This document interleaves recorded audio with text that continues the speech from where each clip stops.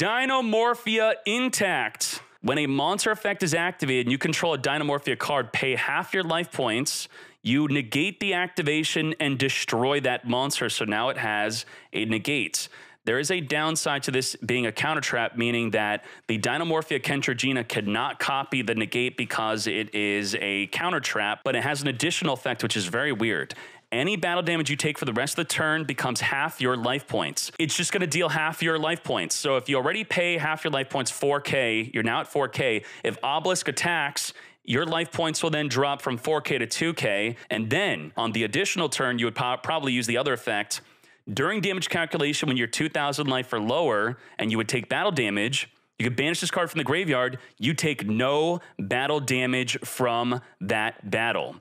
Dinomorphia intact. Is this the support that Dinomorphia needs to be top tier? Possibly. Let's go.